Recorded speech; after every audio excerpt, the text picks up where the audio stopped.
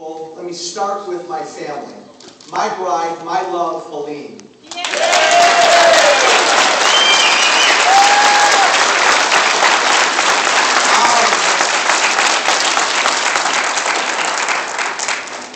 Our children, three of the five who are here, my stepdaughter Allie, my stepson Jacob, and you may recognize this TV show.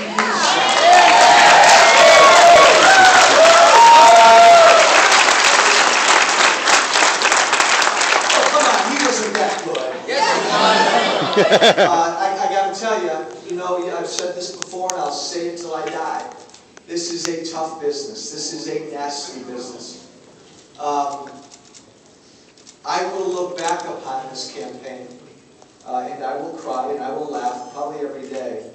But there will not be a moment in this campaign that made me as a dad, me as a man, more proud than when my son stood in front of the throngs and in a news conference defended his dad. And when my son said, Dad, I don't like what they're saying about you. I want to film a commercial. I am so honored and proud to have my son Joey as my son.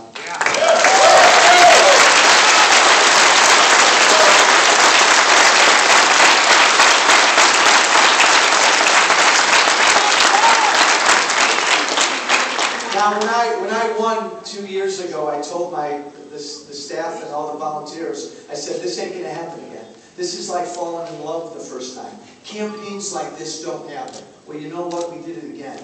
This campaign was like that campaign. I have never in my life been around a campaign with such grassroots energy, with a staff and with volunteers who came in on a daily basis. Give me 29 seconds. And I love every single one of these names, and there's no order to these names. Barbie, Anthony, Jesse, Justin, Sharon, Sam, Catherine, Kathy, Mick, Nicole, Pam, Katie, Lizzie, Lauren, Kevin, Beth, John, Mary Lou, Dave, Aaron, Michelle, Drew, Alec, Alex, and Adam. To my wonderful staff.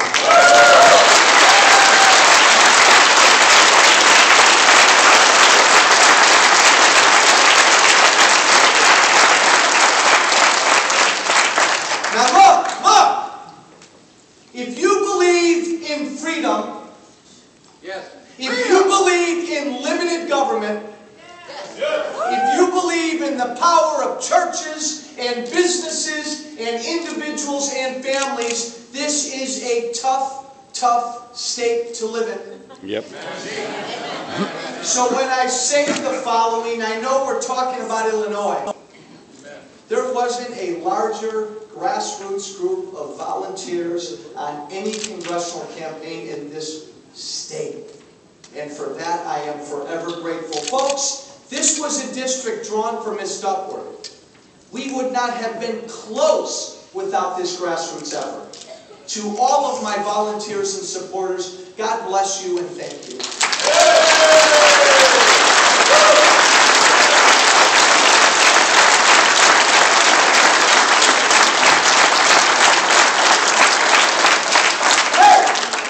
An eerie sense of calm overcame me about 2 weeks ago. I'm a Catholic boy. My faith has gone like this over the years. But 2 weeks ago it hit me. 2 weeks ago I accepted. I accepted whatever God had planned for me in this district, win or lose. And a peace came over me. So I was fully prepared tonight, I was fully prepared 4 nights ago to lose this battle. And we lost an election. We lost this battle tonight. But so help me God, we're in a fight. We are in a fight.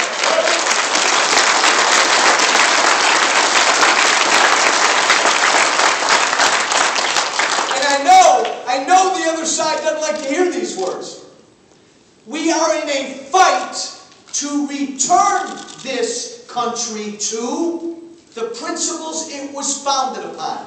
And that is a fight that I am not going to give up on. That is a fight that I'm not going to quit on. That's a fight that this army of people in this room and in this district who believe in such simple, quaint notions like freedom and individuals and markets and limited government. This is a fight, folks, that we have to win. It's going to take a while to win. We all may wake up tomorrow morning with long faces. With long faces. If Governor Romney cannot win. We live in a state to save this country and save this state. I lost. Oh my gosh, I'm going to cry tonight. I lost the battle. And you all know me well. I put every bone I've got in this Yes, you did.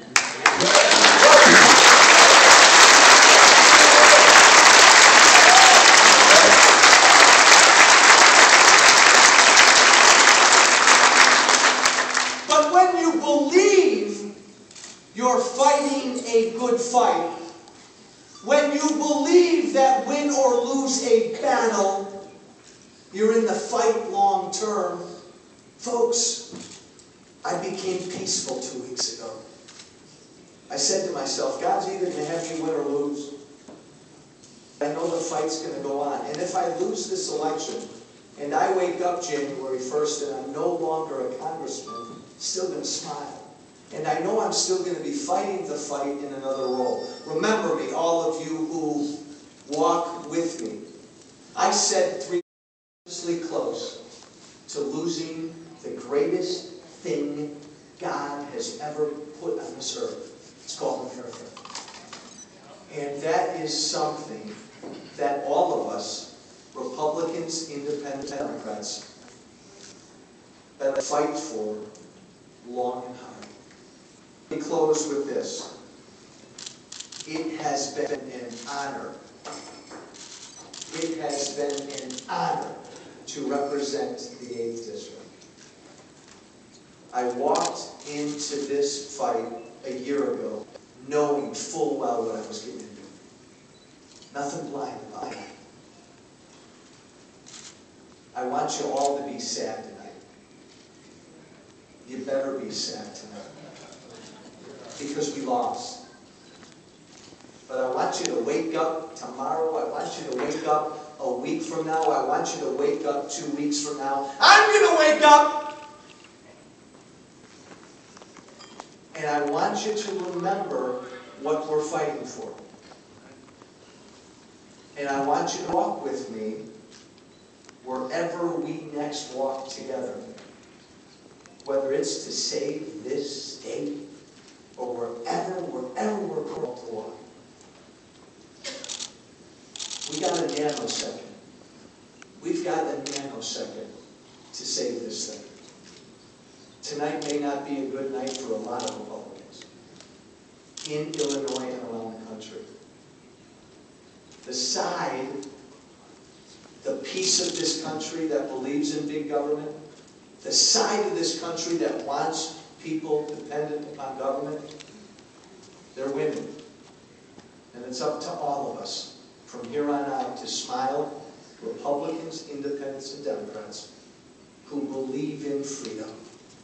Who believe that I run a business. I run a business, that's my business. Let me make some money, good, decent government, get out of my way. I worship at a church. I believe in a God, and my government can't tell me who, where, or what, or when, or how I worship.